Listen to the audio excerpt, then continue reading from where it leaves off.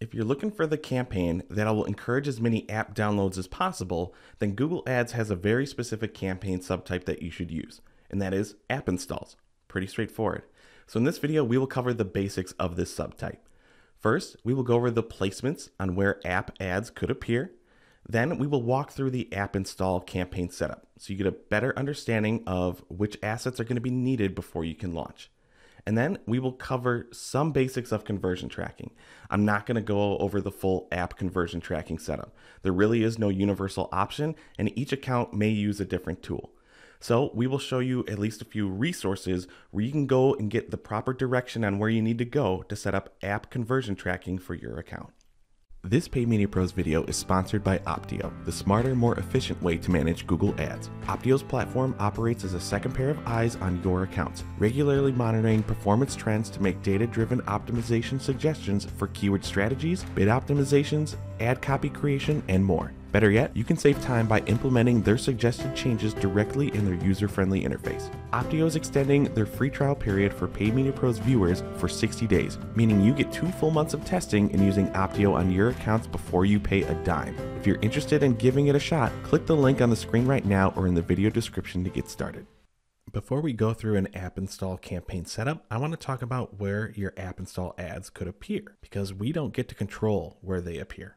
And the first one is going to be Google search. Now, depending on what the user searches, Google can show an app ad if your app or app category is related to the user search term. You're definitely going to see these if someone actually puts app within their search term. Now, one of the methods Google Ads says that they use to relate your app to a search term is using Google Play search term history that have led people to find your app on Google Play. So it might be a little bit more relevant than you were thinking. Now, after Google search, your ads could also show up on search partners. I always use the same example, but it's ask.com, formerly Ask Jeeves. They are part of the Google search network. And that's just one example of many sites out there that actually use Google search to power their own search engine. But the same rules apply for search partners. One thing that was already mentioned was Google Play. So besides search results on google.com, Google Play search results will also be a placement. Now, there are also other features on Google Play, like you may also like this app, or Google Play also has suggestion features of other apps that you would like. Yes, there are organic options there too, but with app install ads, your ad could also show on detail pages, search results, or anything where there's an app that is similar to yours. Next is YouTube. You'll see within the actual campaign setup that we will include a video. There will be certain texts, images that'll be used. And as Google expands placements on YouTube, whether it's an in-stream ad or an in-feed ad, users can have the option to install the ad directly from the YouTube app, or it could be linked to the Play Store.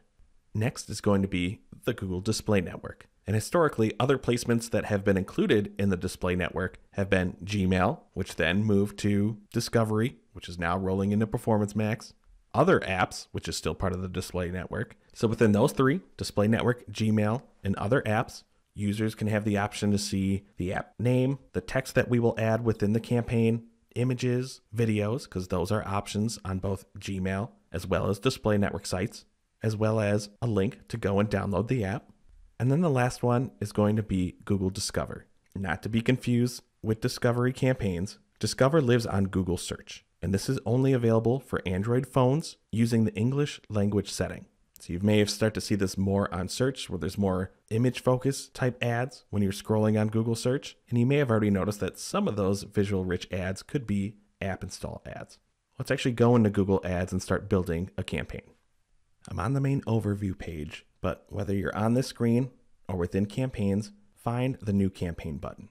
Of course, we want new campaign. And as always, we have to choose a campaign objective. But in this case, we have an easy selection. We want to choose app promotion. Now, you still can select some app objectives when you create a campaign without a goals guidance, but for this video, I'm going to stick with the app promotion objective. Of course, app is going to be the main campaign type, but there we see 3 campaign subtypes. It's in the video title. I said I was going to talk about app install campaigns. Maybe we'll get to these other 2 subtypes in the future, but they are limited in certain ways. App installs is just the one that we've run into the most of what clients want to use to promote their app, so I'm going to stick with app installs.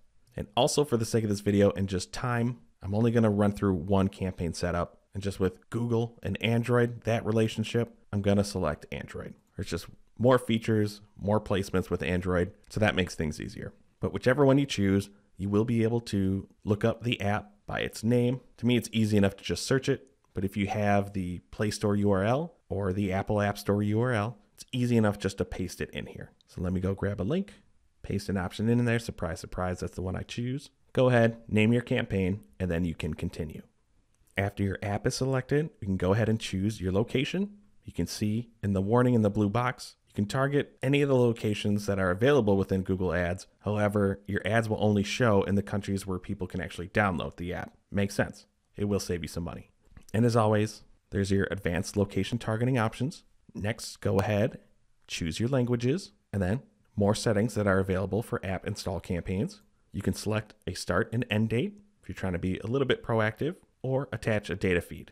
Not as common for this campaign type, so I'm going to click next. Here, we can enter in our daily budget. Notice that it doesn't give us the option for lifetime. And then you see that there is a focus option. Now, since I'm using an app that I do not own, don't have any analytics, anything, it's going to default to install volume. If you're looking to get as many app downloads as possible, it makes it easy. There are other options for in-app actions, but that is not the subtype that we have selected when we're creating the install campaign. So it's asking, how do we want to track install volume? Well, with the Android and Google Play relationship, they can automatically track those installs for you. iOS, it's going to be completely different. If you use other third-party tracking tools, you can link them to Google Ads. Then they will start to show up here within this dropdown, but I don't have any other options with how I'm working on this demo. But then you can look at what kind of users do you want to target for this campaign. Again, restricted a little bit with the subtype we have selected. We're going to focus on all users, people who haven't downloaded the app yet. If you want to, you can set a cost per install. It's an optional feature. And then if you're wondering about the actual bid strategy, it tells you right in the green box. Max conversions is the only option. The name is in the campaign subtype, app installs. That is the focus. So of course, that should be what we want to track. And of course, we want to maximize that action as much as possible.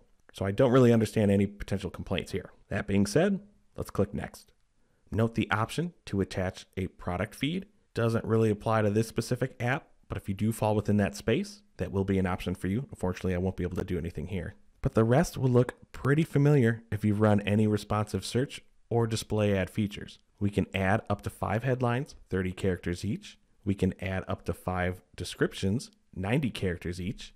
We can choose a variety of images, 20 maximum. We can add up to 20 videos, and then up to 20 HTML5 images as well. So certain things already that you see that Google is going to pull, besides my other assets that I'm going to add, we see the app name, the app logo, we see ratings, the number of downloads, it's calling out that it's free. There's some images that are pulling from the app. Those can also be seen on the app page in Google Play. But let me go ahead, add some text portions, add some images, add some videos, so then we can walk through what this ad could look like on a variety of the placements that we talked about in the beginning of this video. Okay, my ad is just gonna have to be average. I didn't want to spend so much time researching different text options. Let's keep moving. But we do have the preview right now paused on display. This is one we actually already saw. There's another option, but just going through, we can start to see that's taking a little bit of the images that I provided just to give it something a little bit different. I'm not gonna run through all of these. Let's go to search. There we see some of our headlines and descriptions. This is taking from exactly from what I have entered in. Remember, this will include search partners as well. And it's pretty much the same. Google says it's not going to show us all the formats, but from the search, it's pretty limited. From what we can see, it's just changing up my headlines and descriptions. For YouTube, it's already yelling at me because I don't have a portrait video. If there's the video, learn more links will send me to the Google Play Store in this case, because it is Android. Or if they're on the YouTube mobile app, they can install it directly from the video. That was looking at a in-stream action. Now here's in-feed. It's going to be related to the content that we're targeting. Someone else is watching a video, let's say a different Star Wars video. If we wanted to, based on the related content, here's a recommended almost in-feed style app where they can download there. You may have noticed just on the main YouTube home screen, when you're scrolling, definitely was part of more of the discovery ad format, more search in-feed placements on YouTube. And that's just some of the YouTube options. Again, not going to go over all of them. Here we see Discover. If you were unfamiliar with what I meant with Discover, keep in mind this is on Google search as users are scrolling. So you may have seen more ads like this appear on the main search feed and then Google Play. Simple text ads there. I mentioned the related app section when we were going over the slides, and then back to the beginning.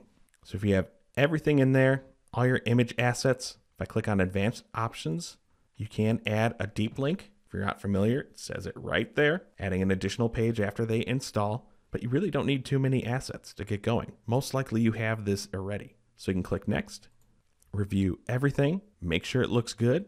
You can always go back and click on none of the options, but if there are any errors, it'll be highlighted in red. Google will let you know, but double check everything and then you can publish the campaign. Now within the new interface, this is the first app campaign that we have created. So when you're looking at filters, we now have this app campaigns category. But then when you're looking at your columns, go ahead and modify your columns. And I know they've already been added to this particular view, but besides all your main performance metrics, you see there's a variety of install options that we can select. And then there are several in-app action columns that you could set up as well, assuming that you have this set up within the analytics side and all those other sort of actions. But I'm going to cancel out because they were already there. I know I'm in the ad group view. You can view this at the campaign level as well, but then here's where we can track installs.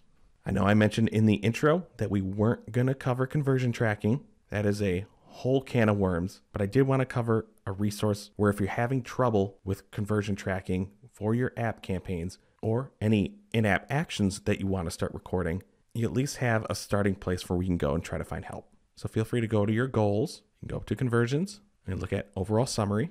Scrolling down a little bit, there we see automatically, since I created the campaign, Google has created a conversion action specifically for this app. If I click on it, here it'll give me the details where I can update these conversion actions. And if I click on edit settings, I'll be able to change the conversion windows. Here you may have noticed it's last click. We're focused on downloads here, so pretty much we need to know that last click action.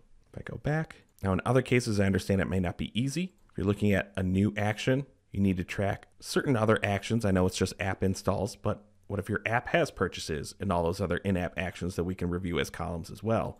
Here's where it gets a little tricky, and then you're going to have to import them. If you already have this set up through Google Play, there's your option right there. If you're using third-party app analytics, again, that's a whole nother animal. GA4 does capture a lot of actions for you, but here within this Learn More section, you're going to get more resources on where to go with links that'll send you out for specific reporting actions, as well as how to set up conversion tracking with Firebase, your third-party app analytics, or Google Play. Since we're going to get a variety of people watching this video, it's easier for you to go off and find whichever source you need to use to start tracking your app conversions. For our clients who have run app campaigns, no doubt Android has been our best performer using these. For any iOS campaigns, we really do start off with Apple search ads first, maximize the budget and exposure there before coming and doing iOS campaigns in either Google Ads or Facebook. And even though we only did an Android version here, we've seen success with iOS as well. And GA4 has made things easier to track. But just understand, it'll tell you in a few of these documents that with all the changes that Apple is doing, iOS conversion tracking is going to be more difficult. So you just may have to watch Lyft internally with iOS to get a more accurate feel on if these campaigns are making a difference and are you seeing the overall app growth that you want. But that is how basic an app install campaign is and how quick it is to set up. Hopefully you get a better understanding of where your app ads can appear. And when you review the preview, you may get a better understanding of what assets will work the best and different ways that you can come up with new app ads. I only created the one ad group within this campaign, but potentially you want to test out several ad groups to see maybe a theme of your creative or the theme of the text that you're using to really test out impact of not only engagement, but of course the main goal, app installs. If you have other tips that you want to share with the paid media community on successes or maybe even losses that you've seen within app install campaigns, let everyone know in the comments. Thanks for watching our video. We really appreciate it. If you liked it, give us a thumbs up below. If you really liked it, maybe think about subscribing to the Paid Media Pros YouTube channel and you'll get alerted every time a new video drops. If you really liked it, you can help support the channel by checking out some of the t-shirts that we're wearing on our merch shelf, as well as looking at the Super Thanks button.